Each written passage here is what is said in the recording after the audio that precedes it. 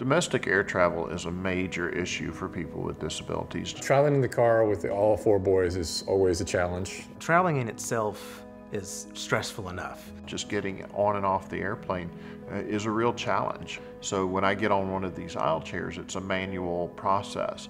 Not transferring me correctly can actually cause a health issue. So if I were to fly with him, I would have to have a seat in the very, very front of the plane. 98% of the time when I try to book a flight, those seats are already taken. We know that people with disabilities have a unique perspective on what we're doing and how we design and implement this train. Our aim is not just to involve them at the beginning to think about the design, but to involve them through the process so that we can be certain that the day we open that system, it will be suitable for all people. All of the people within the ability ranges will have an informed and accessible journey on this system to where they feel like this journey was designed for them.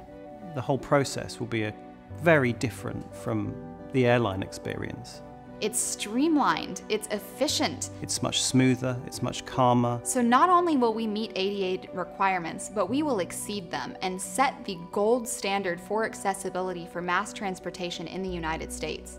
As an entrepreneur, I try to travel this country to grow my business, but I have to limit myself. If my chair is damaged, it takes anywhere from 3 to 6 months to get a new chair. This is an opportunity for us to build a system from the ground up that meets the needs of everybody. The idea that I could get my crew on a train and get going, I can't wait to see that happen. The fact that they're actually taking the effort to think about that is incredible. If it's accessible for me or for someone else in a wheelchair, it's going to be accessible for everybody.